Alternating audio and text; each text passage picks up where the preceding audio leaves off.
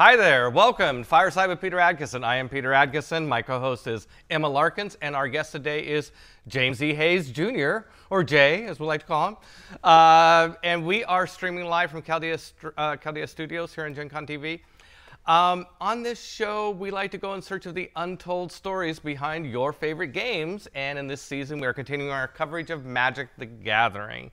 And our guest today, I bet, I'm brimming with confidence that you're going to hear stories that you've never heard before, because I don't think Jay has been interviewed probably that many times. I think he's a little bit outside the usual suspects, but Jay did an incredible amount of really important work at Wizards of the Coast, and I'm really excited to have you on the show. Well, thank you, Peter. Yeah. Glad to be here. Thanks. It's good to see you. Love the studio, man. Yeah. Loved Chaldea Studios. Great. Yeah, it's great. That's great, yeah. Okay, so hey, what I'd like to start with is let's get the audience to know who is Jay Hayes. Who was Jay Hayes before we started Wizards of the Coast? Oh, wow. Well, I was a skinny, knobby-kneed little guy. I really was. I didn't even crack now you're just 5'10" knobby? till I was like 30. I had been, I'd done everything from health spas to limousine driving, limousine design. I met Peter because we had common friends in our gaming group. So I was introduced to Peter and all the other gang in Walla Walla, Washington. And so we were all in the same game groups. And then eventually we all ended up migrating over to Seattle for professional reasons. Walla Walla's a nice town, but it's fairly small. I'm just trying to remember. We played when did we first play D&D together? It would have been in Walla Walla, I assume. Russ Woodall was our got mutual me friend into the game, got you into it. And from there, he introduced me to, because I was brand new. These guys had been gamer for several years, and he just introduced me to this. So it was that way. And we played in Terra Garden, and we played and then Chaldea. Bobby created his campaign, which was our vacation campaign. He struggled with that a bit. But, so we grew up playing D&D together back before Wizards was started, and for all, like you said, for all various reasons, we all ended up moving to Seattle during the this is the 80s, late 80s. Yeah. And what got you to move to Seattle? Well, I was in the health spa business at the time, and I was working in a small facility in Walla Walla, and the gentleman who ran that facility had a lot of experience in the industry, and he was recruited by a large chain over here in Linwood, Family Fitness Centers, and he accepted the position. He accepted his own facility, but providing he could bring his own crew. So we all packed up the trucks and we all moved there. We actually lived the first 3 weeks in the converted racquetball court because we couldn't afford the upfront cost of getting an apartment. Was this around 88, 89, somewhere along there? 85. Yeah. Okay. All right. Great. So so we started Wizards in 1990. You were not there at the. I mean, you're so close to the beginning that I always think of you as like one of the original I'm one of founders, the basement people, one of the basement days people. So let's go to when did you hear that I had started a company? Well, I was roommates with Russ Woodall. We were living in Redmond, and Russ, I gather, already had some degree of involvement, and he said, well, Peter started this company, and he recently just, incorporated it, and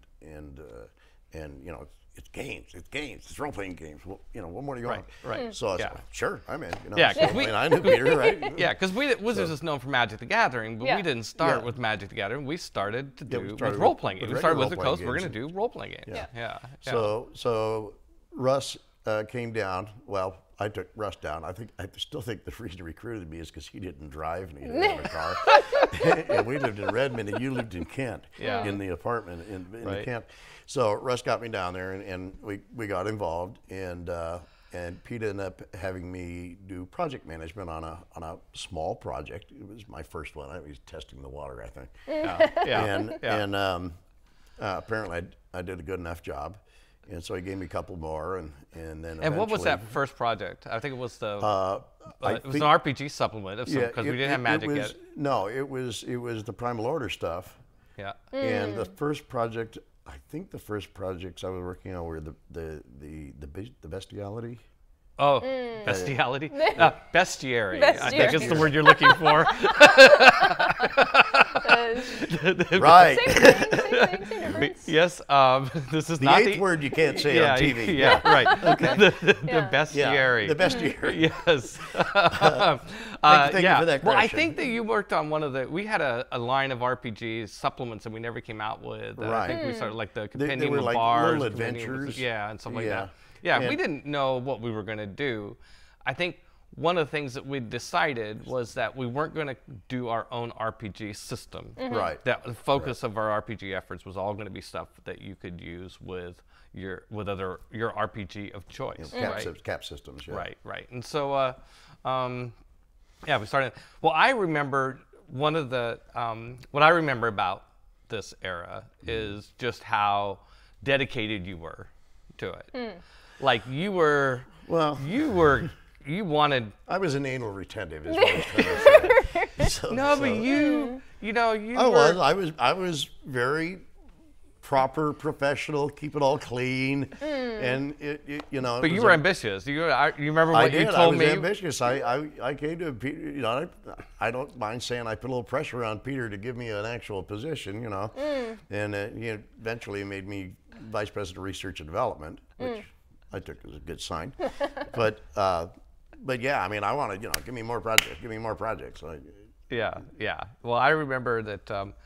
I mean, I think probably a lot of companies go through this in the early stages where, you say, hey, we're starting a company, and everybody's, yeah, that sounds fun. I'm in. People, but then there's kind of a shaking out as you figure out when people realize, oh, this is work. Yeah. And wait, I already have a job, and you're not paying me, Right. or just paying me a pittance. Yeah. There's some churn. There's some people that doesn't work for them, or They maybe fall they out. don't work for us, They or fall whatever out, it yeah. is. But I hope you know that like the conviction you had is something that's incredibly memorable for me, and is something that I treasure and treasured at the time. Especially there were times when I wasn't sure who I could count on, but I gotta say I always knew I could count on you. Well, I appreciate that. mean- I worked really hard at it. I did. And you were. Peter, Peter started this company. I wasn't there when he started the company. He started as a sole proprietorship, and then he incorporated it. And I wasn't there for that little part. I came along, I want to say, in It's just a few July or months. September of 90, right? It was just a 90, few yeah. months into it. He had just incorporated, but there were, Kathy and Russ, and there were several other people already involved when I came along. And, but from the very first day, it was very clear to me that there was only one visionary in the group, and that was Peter. Everybody else, we all had great visions of what we thought we wanted things to be, but we didn't really have a vision of what the company was going to be. And we didn't have a vision of the direction we were going to go. It was kind of, and to us, I think it was kind of ambiguous. It was like, oh, we're going to make games, and we're going to do this, we're going to do that. We didn't really. Peter always had a mission in his head. He always, at least, if not, he BS'd us good enough to think that he had a mission in his head. But he always seemed to have, tunnel vision on the direction he wanted us to go. So it was very easy for most of us just to kind of fall in line and follow in his wake, and just try to do everything we could to get us there. And it turns out that was a pretty successful strategy. So, Yeah, the vision from the beginning was to meet Richard Garfield someday.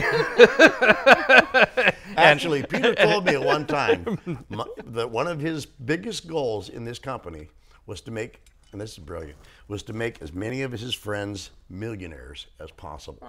He wanted to make as many of his friends millionaires as possible. And he made a lot of his friends millionaires. So, Wow, you succeeded. yeah. Well, thanks to Richard. Thank you. I can't, it's like I can't, accept too much of that compliment without realizing that all of it would have just been a bunch of, it took Magic the Gathering to really make it a reality. Well, but to be fair, okay, we would likely not have become that big and successful sticking strictly to role-playing games. It's a very niche market. But when Richard did contact us, and Peter and I went, and I had completely forgotten we went to Portland until I read it in an article that you'd been interviewed. I thought, oh, that's right, we went to Portland. Oh, crap, I don't even remember that. It's been 20 years. We went down there, and he presented Robo Rally, which I thought was a really cool game. But even at that point, with my limited experience, I understood that the cost of building that game out, the cost of having all those components built in different places and shipped and boxed, we weren't going to make it. But Peter set Richard on the road. Peter said, you know what I'd really like, and I don't remember all the criteria, but Peter said, I'd like something that is portable, it is socially interactive, it lends itself well to tournaments and conventions, and he had this list of criteria. And it was all Peter. You know, my contribution was, yeah. You know, that was my contribution. But this show's all about you, Jay, so let's get... Well, no, we're getting to that part. Nice deflection. You had me going there for a moment. Well, that's not too hard to do. Yeah, I know. So, but anyway, he sent Richard off, and then the alpha version of Magic is what Richard came back with.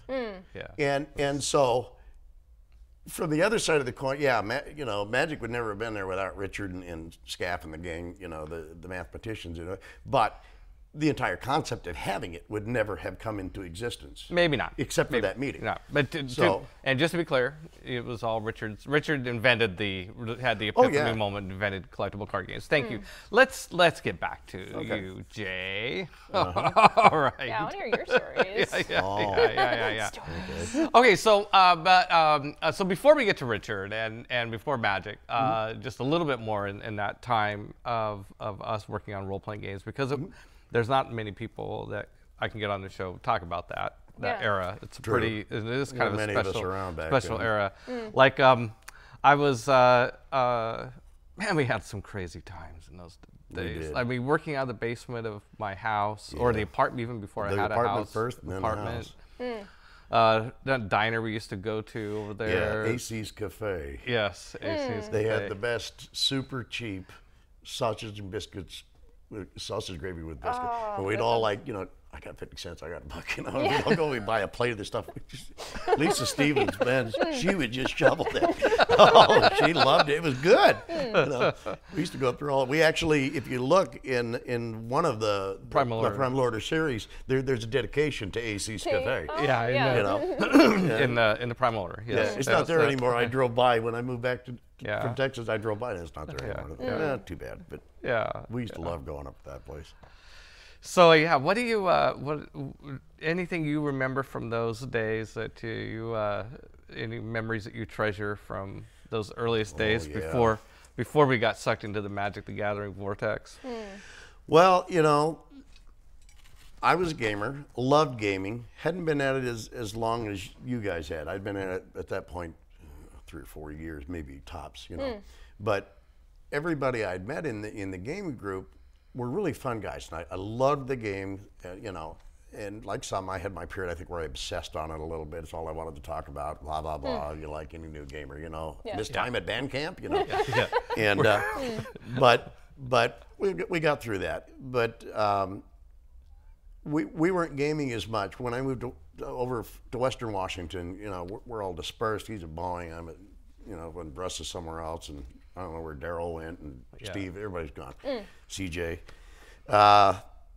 So we weren't really hanging out or associating or anything, you know, except Russ and I were, you know, keeping in touch. And so Russ kind of got me back into it. Once got back into it, then the whole, how much I love gaming things comes rushing back, and the chance to actually design something and you know, put your own spin on a game that's going to be published is, you know, that's a very alluring thing. You want to do that. And I don't have a lot of recollections of the apartment because we weren't there that long, I don't think. And we had, you know, Peter and Kathy each had a computer. I don't even have a computer. And they were the old, they weren't quite 356K, but they were, you know, they were. I remember when in the basement of the house, we got our first company computer, brand new computer. It was a Mac Classic, 4 mega RAM, 40 mega hard drive, state of the art bang. You know? I did a little teeny gray thing. Yeah, we had AOL on it. It was about the size of a steering wheel. I think. It was a little teeny thing, and we're all like, you know. And we got on AOL. Oh, email, you know. And then they got us these old modems. Mine was like 600 baud or something, and we put it on a dumb terminal in the apartment. Russ and I had a dumb terminal, and all we could do is basically just text message back and forth. We didn't have internet or anything. But then we got that AOL account, and everybody got an AOL, so we had an email address. We were actually a person now, and then the computer just got bigger and bigger and stronger. Well, I got thrown a technology thing. I remember, and I think I'm pretty sure it was you. It had to have been you who got the Office pager system. Did you? So now, just to explain to all the youngins what's going on. Before cell phones, there was a period where people had pagers.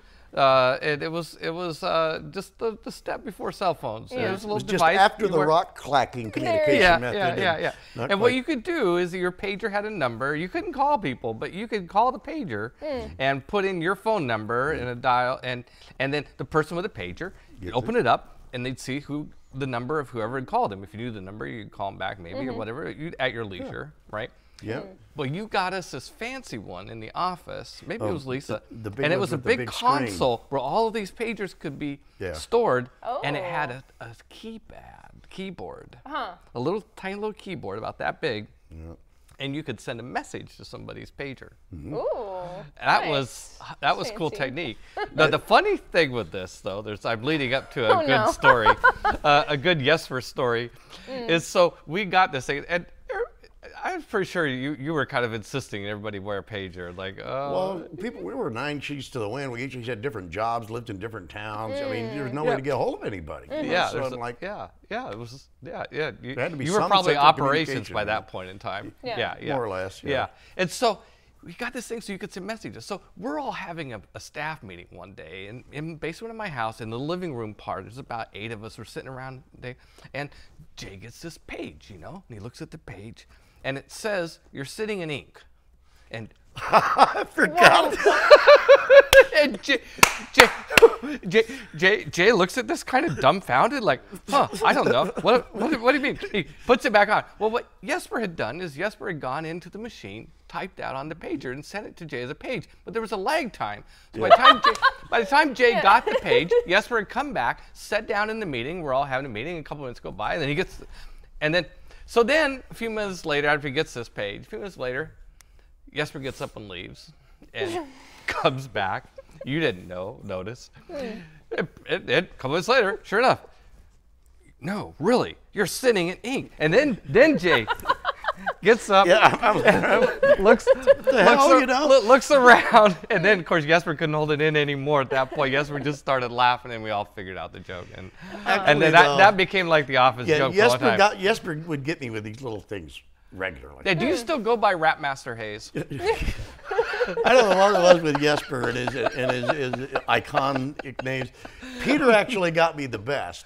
I'm trying to remember so now everybody was doing it. Yeah. No. Peter really got me. He comes to me one day and he says, okay, we're going to meet with some representatives from a company in Burma that wants to market magic. And I'm like, Burma? Burma? Burma? And he's going, yeah, we're going to meet him. There's a room at the hotel. We're going to go. We're going to have the conference. And it was my birthday.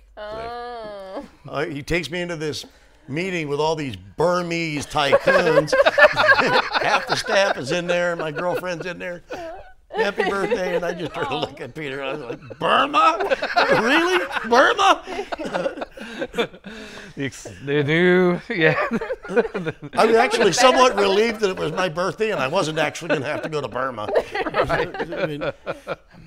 I'd forgotten about that. He had me like, It was funny. And then what was the one where Jesper, you dropped a name and Jesper thought you said Tofu Gigolo. Oh, yeah. No, well, what is it? I've never had really good hearing. I have a high frequency hearing loss, so that's where the consonants are. So frequently people would say something to me and I would hear something entirely different. But my way of finding out was to repeat back what I heard. And Jesper said something, I don't know what he said, and I said, Tofu Gigolo. and from that time on, I was Tofu Gigolo until he came up with Rapmaster Jay and then some other things that he had going on there. We had that little board on the wall in the basement and he had a saying of the day. day thing with the little white letters. Right. You remember he used to put those on there? Yeah. He'd put the weirdest crap up there, man. He was Okay, so never a dull moment. so we so let's get up to the Magic days, Okay. Magic the Gathering. So when's I had forgotten you were on the Portland trip with me when we met Richard and looked at Robo Rally. I had Well, I was the vice president of research and development, so it was very important that I be at this auspicious event. That's right. Yeah. Well. Yeah. So okay. Well, I was going to ask if you remember when you met Richard. That would have been the time. That was the first time. Yeah. So what was your impressions of Richard from that? I didn't quite know what to think when I came in. You speak to him, and he kind of left me feeling he was a little scatterbrained. Yeah. But you could also tell by his description of things and his passion for his game that there was a level of, he had a depth when it came to that kind of thing. And I very quickly figured out he had a level of depth much greater than mine. And all of us. And when the alpha playtest version came out For Magic. I looked at it, and to me, it was a game. And I was probably one of the slower of the group. Peter picked up on it first. Lisa picked up on it because she was very experienced in game. And Peter had a lot of strategic wargaming experience, and I didn't. And so we start playing, and Peter's just clocking us. I mean, he is just kicking our ass. And so, Emma knows how that feels, actually. Yeah, I got beat by Peter. Okay. So She was very we all kind get to the old together man. in the spirit of team dynamics and decide we're going to take the logical approach. We're going to cheat. So we go in the other room and we're changing. Okay, give me all your reds. Okay, give me all your blues. You know, and we're building these customized decks. Okay, yeah. Right, so that we can try to beat Peter. And we started winning. Well, Peter's not stupid. He knows everybody suddenly showed up with grotesquely lopsided desks. Yeah, You know. yeah. So the whole collectability thing didn't set in on me until I think everybody else had already gotten it. Okay. And at that point, we all became ravenous, and it was people were trading constantly around the even with the little cardboard. But it's so Lexi, funny. Yeah. you know, Spock, the Well, righteous card was Spock doing this. It was a mimeographed clip art, you know. Yeah, that was Yeah. the original playtest card for Yeah, Magic just the Gathering. construction paper with Yeah. mimeographed clip art was all it was. Yeah. And but I mean, you got sucked into the game so quick, and at that point, I started thinking, "Oh my God, Richard is brilliant! I mean, this is brilliant." And It's still so brilliant. funny that you referred to it as cheating that you guys are doing, which actually what. Right, Well, which is kind of the whole point. We kind of point. thought of it as cheating because we hadn't actually discussed the strategy involved in the Right. game, and Yeah. we were just sick of getting our butts kicked. So we just all scooted off and stacked our decks and Stacked came our back. You know, so. Well, because at the time, that's how games were. Like, it came in the package that it Right, came I mean, in, that and was you played your with what game, you I got. mean, you know. Right, So this right. idea of combining together, I could see that it feels Yeah, like cheating. I don't think you ever told me that. Like I think that would have stuck in my mind. I like you. We've talked about how much we've forgotten. We've forgotten Oh, 95, at least percent. I mean, it's hard to know because you can't make I the list of what you shudder to forgot, remember right? how much I've but, forgotten. Yeah, but it's that's. I don't know. I just find that kind of interesting that there was a moment there where you thought that it was cheating to do exactly what Richard designed the game to do, which was Well, that people would trade cards. You remember how it know, was at that yeah. time. It was very rigid and structured and in a box. Yeah. And this was my game. It came in my box. Yeah. So this is my deck. And Peter got his deck. Yeah. And Lisa has her deck. I know, but I could It was just see, cheating to me. I could just see you and, I mean, you know. and Jesper and Lisa like, okay, you take all the red cards, and I'll take all the blue cards. Yeah. I mean, that's just kind of a funny. Yeah, Richard. But by the way, Emma got to meet Richard. Was here at our Yeah, he show was here a few weeks ago. a couple Richard's weeks ago, and he is. I was reminded of like what you're saying is like he has such a depth to him. It was just such a pleasure to talk to him. I haven't talked to him that He was much. out there. I mean, you could tell he was not an in the now guy. You know, classically, Richard never wore a pair of matching socks, ever. He always had mismatched socks. He'd go to the drawer, he'd pull out 2 socks, and he'd put them on. He didn't care if they were black and purple. He didn't care. He lived very in the moment. And he would get, you could see the gears were always turning in Richard's head. Even when you're talking to him about one thing, you kind of got the feeling that part of him was off somewhere else, working on something, you know.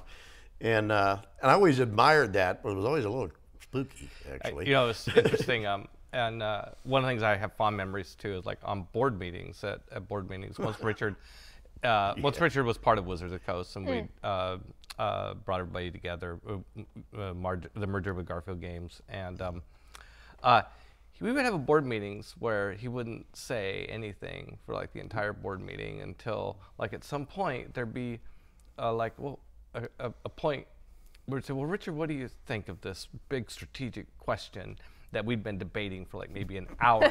And Richard would think about it for a moment. You know, Richard wasn't, you know, he's not someone who's afraid of silence.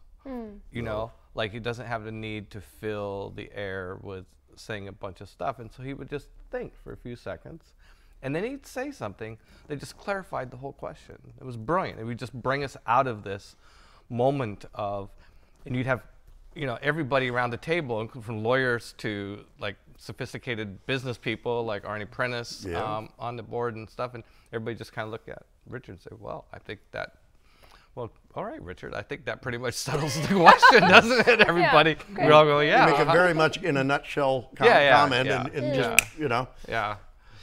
So, and he hated the bureaucracy too. No, he didn't like it. He had to practically beat the hell out of him to get him to become the vice president of R&D. All Richard wanted to do was design games. He didn't want to have to. He didn't want all that administrative and political crap. He didn't want to. Well, he did. Want to design games. We didn't put him on the org chart. Yeah. The company org chart did not have Richard on it. Everybody just knew Richard could just. He had an open Richard door could policy. do pretty much what Richard wanted. Just go into any if meeting. you just let him go, all sorts of great stuff came out. If you tried to steer him, he'd get frustrated.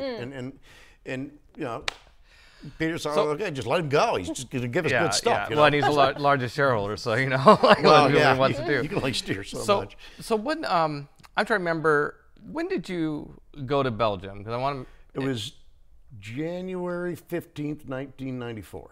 94, so pretty early on. I'm just wondering if there's anything else we should cover before you went to Belgium, because that's a big thing. In case you haven't figured out, guys, he's going to Belgium. Spoilers. Spoiler alert. We had moved from the house to our first actual facility. It was over on Powell Avenue in Renton. And this is in It was in 93. Magic the Gathering's release. Had just been released. Magic, so that's when the first Magic shipment came, it came to Peter's house, and we converted his garage into a warehouse. And when it was funny. Actually, when we had already done that with Primal Order in Talislana. Yeah. So when the first Magic shipment came, our warehouse was full of role-playing products, and we left all the Magic the Gathering product out on the lawn overnight. First night. Thank God it didn't rain. Oh my God. But it was funny too because what were the odds? Because you know, we'd figured, correct me if the numbers are wrong, but we had figured that this was a 1.6 million. I don't remember. The first day out was like 1.6 million. And That's about right. Okay, we got about six months worth of sales here. You know. You know. Yeah. It took off. It didn't take off immediately, but it took off. Well, we had to get the ramp was very up. You know, we had to get to Gen Con. Yeah. Once we got to Gen Con, we had a booth, and people started playing. Man, sales. We had distributors calling and ordering a pack. Before before Gen Con. Yeah. And then after that, they're calling and they're ordering, these astronomical, we don't have them. Yeah. You know. And we had to get paid for the 1.6 million before we could order the 7.4 million. They're being printed in Belgium. Yeah. Well, right. Peter and I don't know if Jesper was involved in it, but I wasn't really involved in the decision. But there was a group that's saying, like, okay, we don't want these printed. If we go to Fleer or Tops or Upper Deck or any of these guys, all our algorithms are going to be out the back door. So they decided on Cardamonde. You and Jesper, whoever's doing art and production at the time, they decided on Cardamonde, which for the first month kept there's a whole story around that. But we ended up with mistakenly for the first month kept calling it Magna Carta, and Lisa kept no. So now you got me thinking it. Cardamonde. I had to think about what it was. At this time, we'd moved into the first office. We had 10,200 square feet, and it was exactly half of a building. And I had a rolling option, so I had an option on the back half, and I had options first right of refusal on every bit of space in the park. Well, and I think it's fair to say by this time, by the time Richard joined the company, we replaced you as, as head of R&D. Yeah, people always ask me, they said, "Oh, you were the head of research and development? You developed magic?" And I said, "Well, I developed our role-playing games, and Richard told me what he wanted." I said, my oversight in magic was pretty much limited to controlling what I was going to trade from my deck. But you were watching schedules and stuff. But I sure did all the other stuff, Yeah. But I said no. But a lot of it's project management. Yeah. It's A like lot of it was figuring project out management, who's scheduling, who's a lot of doing what. resources. It's Yeah. really important stuff. Like that's like who's going to do what and when's it going to be done by, and they got to know that, and everything's got to come together. And I was fairly competent, and I was very comfortable with it. By that time, we got in a computer where we had some software, and I could actually make some graph charts and send everybody a schedule to where, okay, this is our production time, this is our art time. Once he knew he could make charts, he was I was very good. Once I could make charts, I was golden, man. Yeah. I was on a roll. So we got in this 10,000, and I mean, the ink hadn't even, the paint hadn't even dried on the wall before the bullpen area that we had was already filling up. We exercised the option on the other half of the building. And I had just got that built out, and we had a meeting, and I don't remember which meeting it was. We had the Hasbro meeting where they made an offer, and we sat up half the night discussing whether we were going to sell out to Hasbro for $30 million. And we finally decided no. Oh. And then there was the meeting on opening a foreign office. And we were sitting in our room. It was right by the front of the building there. And we sat and we talked. Okay, well, somebody's going to have to go and do this and this and that and the other. Well, Peter's married. Lisa's she's not going. We're going around. I'm the only person who's not married, has nothing keeping me here, and had some kind of management or business background. You had just demonstrated that by doing the lease on the. I'd done the lease You and the had build worked out into managing, really being an operations manager by Right. then. I Yeah. mean, you were taking care of all of. Well, I our really was office. the most qualified in terms of handling licensing and real estate and all Yeah. that kind of stuff All the stuff together. you need, yeah.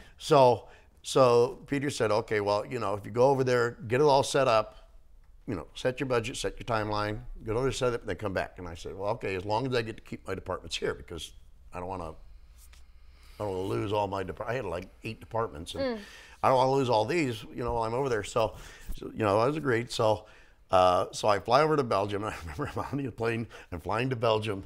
I'm picturing low rolling green hills and trees and ox carts.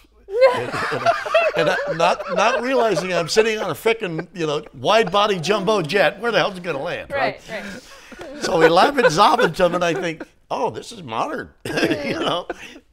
Later, I think, God, how stupid can you be, Jay? You almost think somebody, an archer, was going to shoot at me from the concession stand. I don't know what I was thinking. So I drove out to Magna Carta, right? And I found an office. Well, first I went and hired the attorney. We got the company incorporated and shuttled back all the paperwork and created the bank accounts. You had the bank over there. Everything's a little bit different. You don't write checks. You don't use credit cards. You do direct bank to business transfers. So when I bought all the office furniture and all that kind of stuff, you actually sign paperwork that authorizes a bank transfer, and they do. And we set up the electronic suite. It was a nice place. It was on what we call the 3rd floor. Over there, it's the 2nd floor because the 1st floor is level 0 in Europe. It's 1 here. And we set it up. We got the suite. We got the staff hired. And as it turns out, Richard's sister was over there, and Elizabeth Vroom. Yeah, Right. Elizabeth. Or it might have been Garfield at the time. I don't know if her. No, they were married. Yeah, they were married. So it would have been Vroom and Herman, and they were both really sharp. I expected his sister would be sharp. But it turns out Herman was quite sharp as well. And so we took them in and kind of groomed them over the course of that year to be the managing directors. And we went out and hired staff, found some really cool people. So let's back up for a second. What did this office, why did we set up an office in Belgium? Well, we needed somebody to be on top of Cartamundi, but we also needed someone to be able to liaison with our European distributors. We were picking up distributors left and right. We didn't know much about these people. We were, you know, a lot of our success was because people snickered at us because we'd never be successful in this business, and we were naive enough not to believe them. Really. Yeah. You know, we like, they don't know us. We can, you know. Yeah. So, but then this thing takes off, and now we're like riding the bull, you know, and we're worried about our background being enough for us to keep on top of it. And at some point, we had to go out and start, you know, recruiting some expertise because the company had, to some degree, had outgrown a lot of us. And then we started getting nervous about all the things that could go wrong. Because now, you know, first it was just surviving. Now it's successful. Now, like, oh crap, what can go wrong?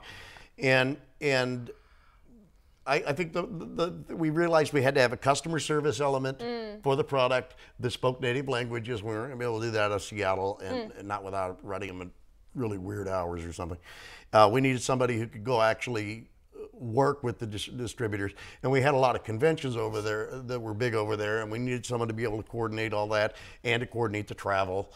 And then we had acquired Nightfall Games out of the UK, and you know, they followed the traditional route. They covered the United Kingdom and South Africa, which we didn't distribute into South Africa. But so I actually spent out of the month, I spent a week in Seattle and about a half week, maybe 4 days in our Paisley office, and then the rest I was in Belgium.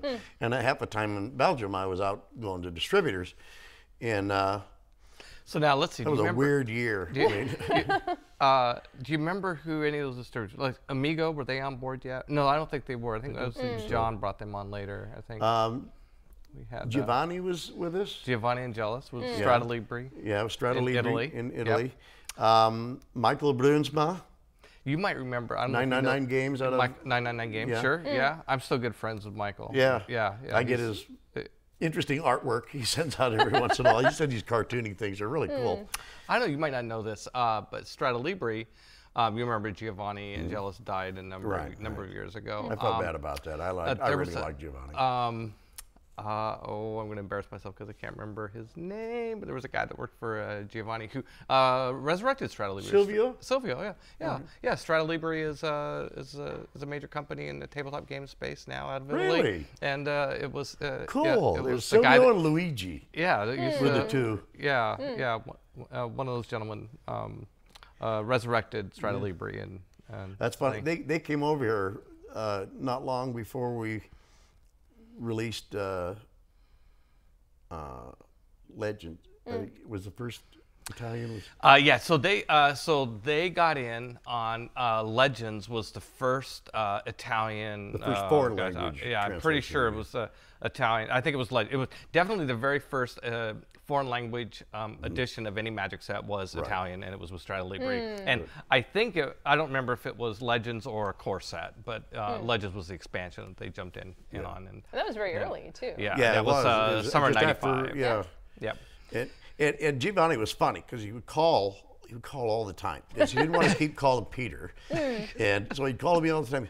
Oh, because we were running 10 million cards, I think was the run. Yeah, I remember. And he would call me like, Sounds "Oh, right. what am I going to do if somebody buys these cards? It's going to break my company. Oh my God!" You know. And then he called me back 4 days later.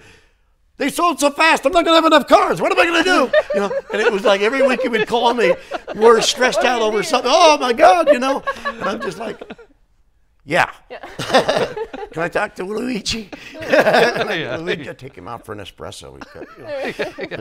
Come back on the espresso. I mean, he just had the Peter and I went one time. We went down there, and I tried to find the restaurant that he took us to with the 5 at a time pastas. Oh my God, I forgot about that place, the Spaghetteria. I told my kids about it. There's this place in Milan. Oh my God, yeah. it was the Spaghetteria. There's like 80 different kinds of pasta, and they serve them 5 at a time in little teeny portions. You didn't order. You just sat down like a tasting menu, but it's only spaghetti. Yeah. And they had 80 types, I don't know if it's Something literally like that. 80, but it's like 80 different kinds of spaghetti, something like that. And you would just sit down and not long after you sat down, they would just start bringing you spaghetti, and you just whatever the next one was on the rotation, and just a kept little bowl. And I remember Giovanni looking at us, stopping us at about at the 6th bowl. He says, "Okay, now we have a very important decision to make.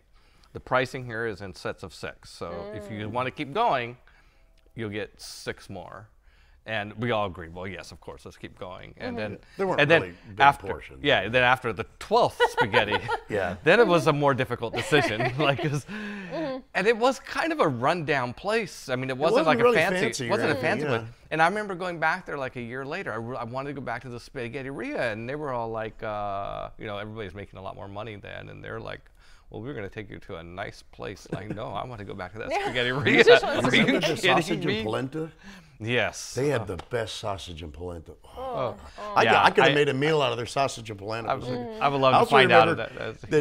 that Giovanni is you know, he's talking wine because, you know, you're Italian, there's pasta, so there's got to be wine, right? Peter, you know, drinks wine and knows something about wine. I don't know, you know.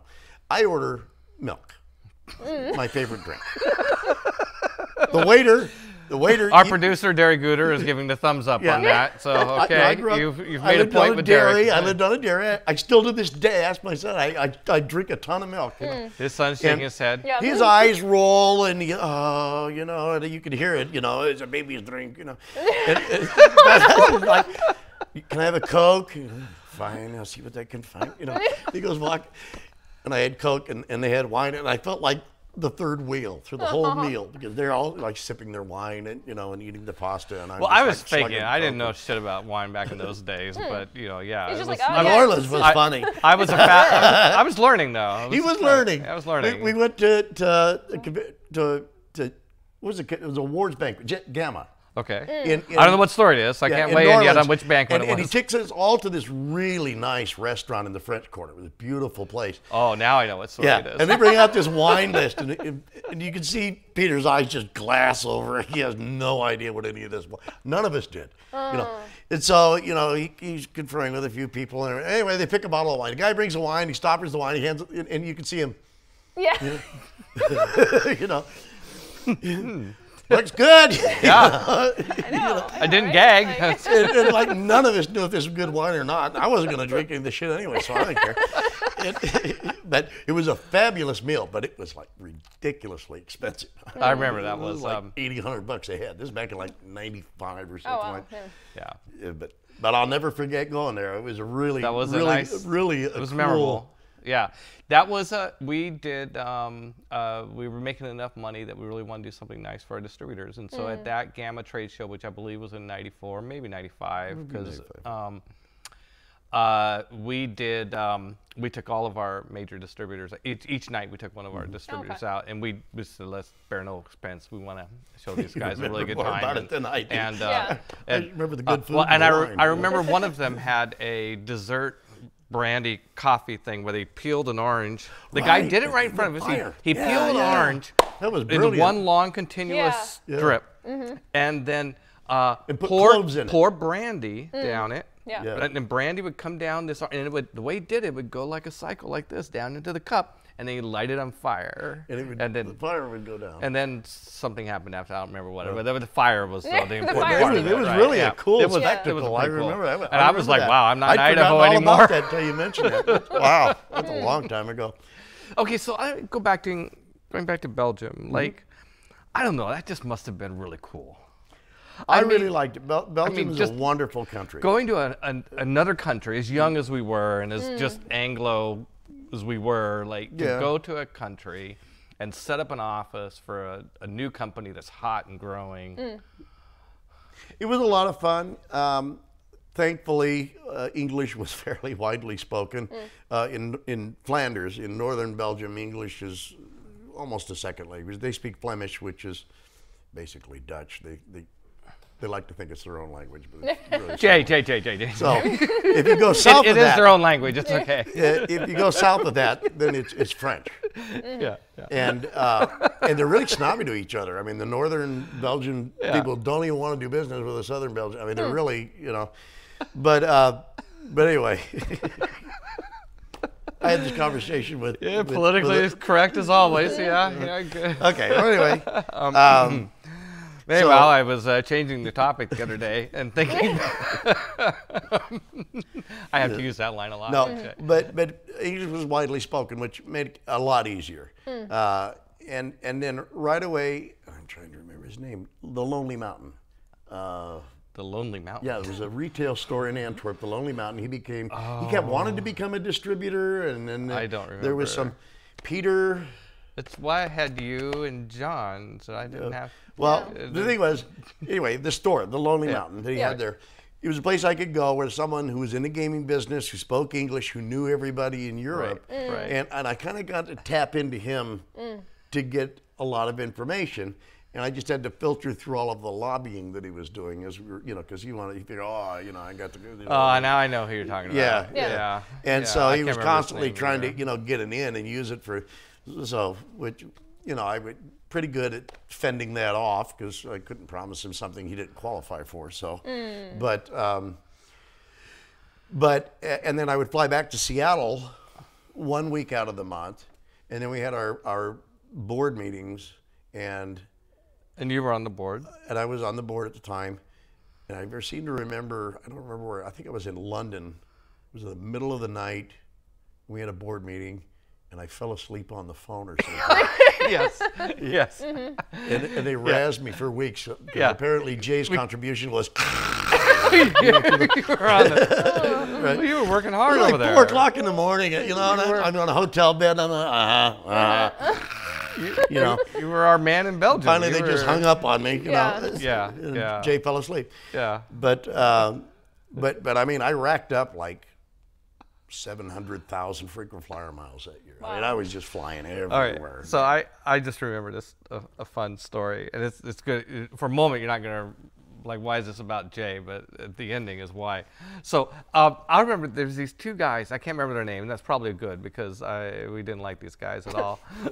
These 2 guys, they were older than us, and they came and real professional guys. So they came down and asked for a meeting with me, and you were in the meeting as VP of Research and Development. So it might have been before Belgium.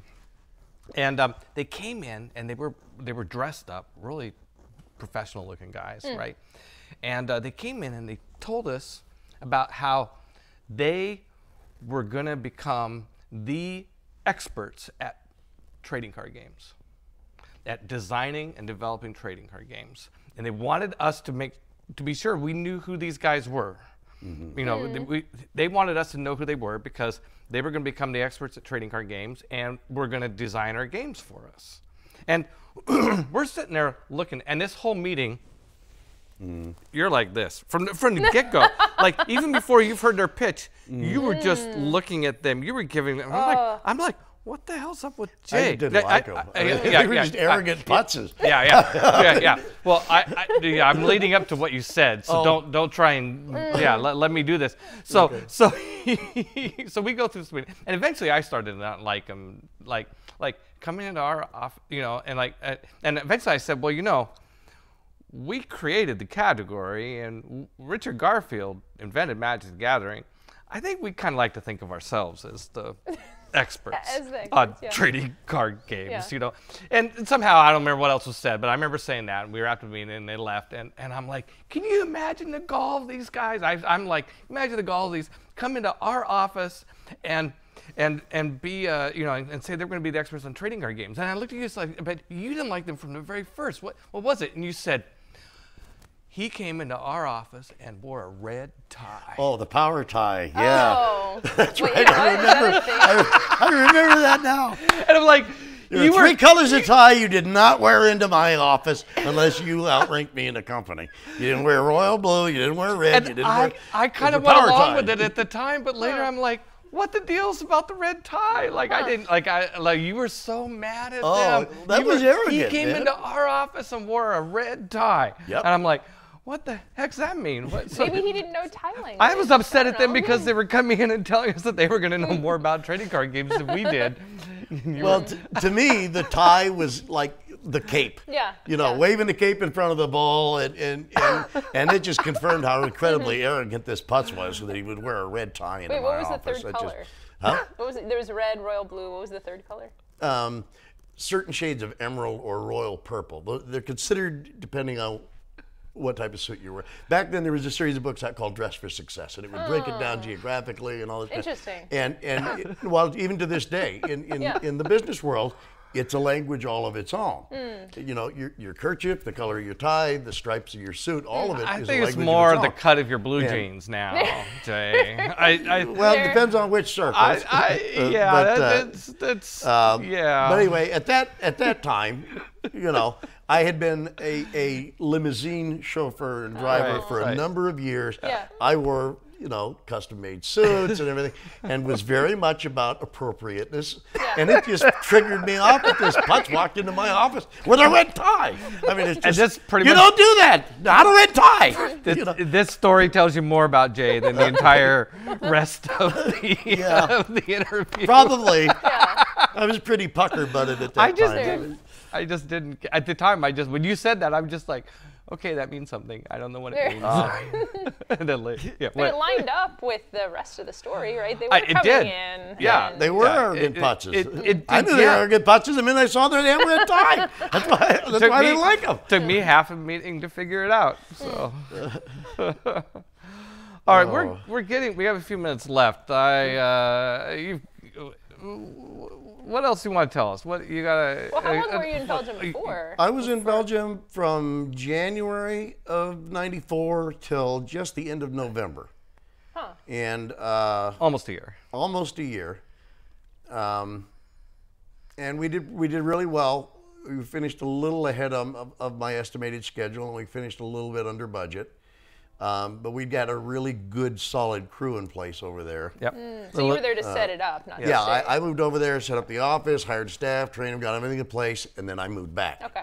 Which is why I and said you I left- want to keep my Right. departments Yeah. because And you left it, and Elizabeth and Herman ran it for a while left anyway. Herman after ran it that. for a while, and then I guess the international department. I think John meets with justice. They moved the office eventually, and but Yeah, we had John Jordan on the show a few weeks ago, and he did ultimately create the international business department of the company.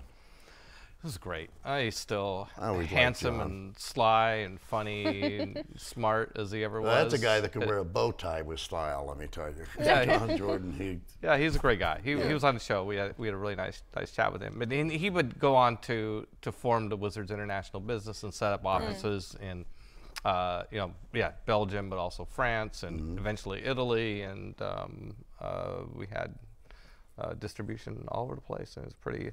I don't know. I think the international stuff, the international aspects of the business were really important to us from the very beginning. Yeah. Yeah. I mean, it just always made sense to me. Like, well, if people like it, I mean, what more natural way to grow your revenue than to take it into other markets? Other markets, yeah. Right? And tabletop games, especially in Europe, it was it took off very quickly, and then in Japan as well. Yeah, between the international department and the various international offices, the translations were done pretty well too, which is back then was a frequent problem. A game would be, they'd translate it into another language, and it made no sense. For, Yeah. You got magic translation. I'm trying to remember. Did you do press checks before we hired? Eventually Tom Wanderstrand or Rachel Hempstead. Even after Tom, you may recall the Summer Magic fiasco where I called. Oh God! Everybody Tom wants in the to middle talk of the about night. Summer, yeah. I called him Tom in the middle of the night. They're tell us the printing this story. stuff. Well, Yeah. we go in, and I'm and Tom had said, hey, will you proof the sheets? The first sheets are coming out. This is Tom Wanderstrand. Yeah, Tom Wanderstrand, he was head of production. Yep. So I go out there, it's afternoon. To Cardamundi. Yeah, to Cardamundi and turn out. And I go out there and they pull out some sheets and I look at them and they are really dark. I mean, you can barely make out some of the words against the wooden box background on the green cards. And I said, no, this doesn't look good. And he said, well, what do you want me to do? What do you want me to do? I said, well, I want a phone. So I wake up Tom Wanderstrand. It's like 4 in the morning or 3 in the morning. Tom, and he said, well, I'm not there. You're there. Stop printing. And they stopped printing. Yeah. Stop the press. presses. So they stopped printing, and we overnighted. Well, not quite overnight back then, but we quickly as we could got some of the 1 or 2 of the sheets to Tom, and he confirmed, yeah, this is not acceptable quality. So then they were supposed to destroy. They had a big grinder, and anytime there was a misprint or a problem with the sheets or something, they were to feed them in the grinder. Cardamundi had gone through great security requirements, Yeah, which right. some of which I required, some of which Peter expressed a concern, and some of which Luke Mertens, who ran it, it was just, we were a big revenue stream for them almost overnight. And they were making tons of money printing magic. It was like printing money. And so, I mean, they had pat downs on their staff. They had, I mean, real tight security. And still, little bits of stuff got out. And anytime you had a fluke like that, I mean, the prices on them just, they were asked, what was it, Wyvern or something? They printed magic on the front of a card and Wyvern on the back. Yeah, it was a different collectible game. Oh. Wyvern was another trading card game that, and I think U.S. Games published it. And they had Fallen Empires on the other side. Right. Magic Fallen Empires. They misprinted it, right? Yeah. They were cards. all to be destroyed. No, you found them out on the market. Somebody had gotten some, and people were paying big bucks for them because they were rare. And you know, but I just I put a hold on the printing, and I don't think it ultimately caused a huge delay in the release. I think it was a more of a matter of they had to go back and Well, I think it was something up. I think it was a core set. I think this is, you know, it's so embarrassing to not remember these things. And trust me, there's Magic fans out there that are just sitting on their, waiting for new data. Well, because there's a lot of mystery around this particular misprint, and I think it's related to Edgar, which was a misprint. Anyway, I don't remember all this stuff.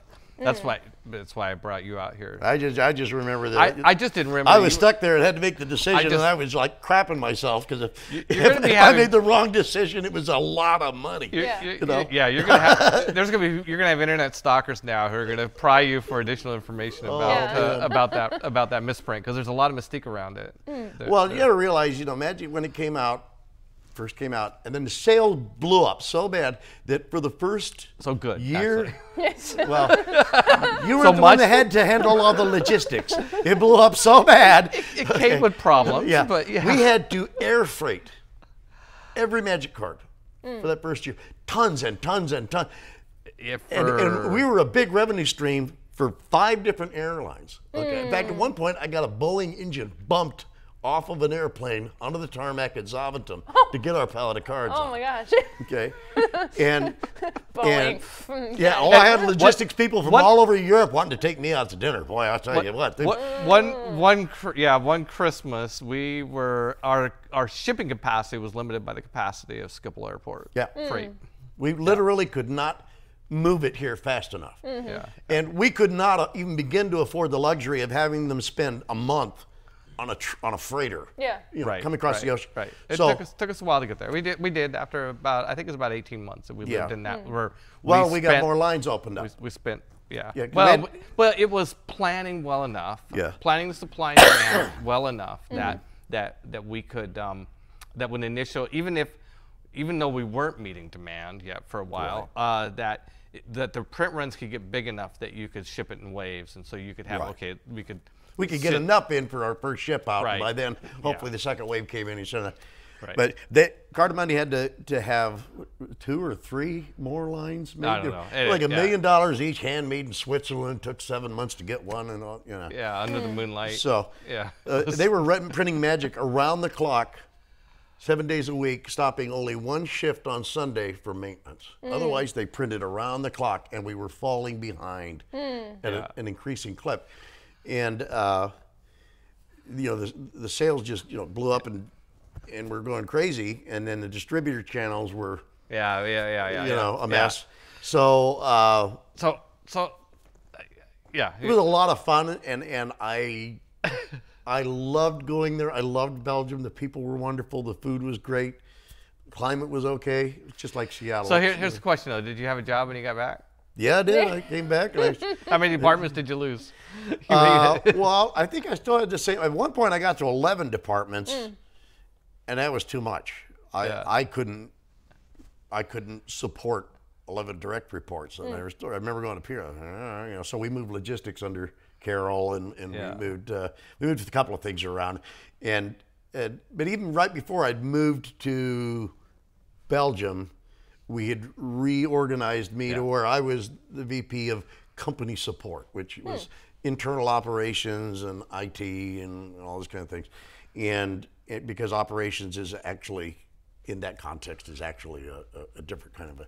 So At that point, I was a VP company support, and I came back and you know, in that time while I was there in that year, we kept taking more and more space in this office park. Finally, we had outgrown the office park. There wasn't a square foot left in it. You know, and so we went out on a hunt for a bigger facility. And at that time, Peter had begun negotiations with TSR, and we saw a potentially really big spurt coming. So we ended up settling on, and it came down to this building and one of the glass towers across from the airport. You remember the one with 13 coins is in? But the decision was made, rightly so, that our corporate culture didn't really fit in that glass box. It was a much more real. We had the best corporate man. The best place ever to work, you know. So I want to cut to something here. We are out of time, but I want to ask you two questions real quick before we wrap this up. Okay, shoot. So you're thinking back. I mean, thinking back on Wizards of the Coast, all we did together, all that time, you know, like what did you take away from that? Like what do you still carry with you that you got there? Wow, a lot. Professionally, it was the greatest time of my life. Yeah. I mean, I've been in some great professions, and I've had some where I've really had a lot of fun. I've been successful and everything. But there's nothing like the ride. Yeah. And it was the ride. I mean, it was the bull that was going to just trample your ass into the ground, and you laughed every minute you were riding. It was. Yeah. I don't think anybody can actually understand it unless they go through that kind of. It is so singularly different. The ride. Yeah. And I think it matured me a great deal.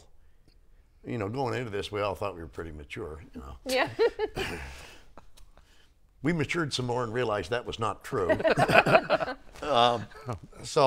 But it gave me a whole different outlook on the world and on business and responsibility. It is a huge part of shaping me to who I am. I mean, it's a very other than the birth of my children, it's the most significant thing that has happened to me in my life. Yeah. What? And so conversely, is there anything that you think about that you're really glad you left it behind? Like, okay, glad. Anything about the Wizards experience that, you know?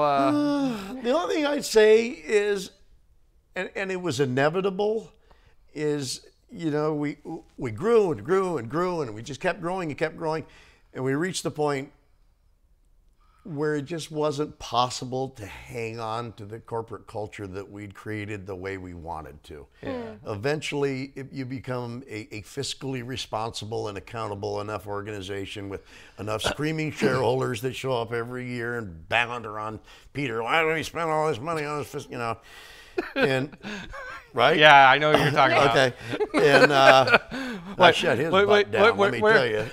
Why did we have to buy all these desks? Then we had a stupid attorney. It was a dead attorney that gave us all lousy advice. And but you reach the point where you can't continue to do everything by the seat of your pants. You've got to have structure. You have to bring in expertise you don't have. And at that point, inevitably, it starts to compress your corporate culture down. So that amazing, wonderful, you know, living in the moment thing kind of started to taper down there towards the end. Eventually, the hangover comes. And I think at that point, when I finally left, the point like, well, okay, you know, for me, the best days have happened, and I think it was. It's just a lot of corporate work from here on. So what wonderful memories. All wonderful memory. Yeah. Absolutely wonderful memory. And thank you for coming on to share them with us. My pleasure, Peter. Thanks for having me on. Absolutely, it's great. Thank you. Yeah, thanks. All right. Wow, that was it was great to have Jay with us today. Thanks so much for joining us here. Thanks to Emma Larkin for being my co-host. Thanks for Tarek Guder for being our producer, Will Geisler for our technical director. And I hope you'll come back next week. We will have Doug Ferguson. Ooh, Doug. Will be on, who worked in sales and had a big gaming background, ran a store before, and has worked at the Pokemon Company for a number of years after that. Has had a great career in tabletop games and remembers a lot about Magic the Gathering. And we'll be streaming again from Chaldea Studios. So yes, please come back and join us. Thanks again very much, Jay, for joining us today and being our guest on Fireside. And thank you for watching, and hopefully we'll see you next week.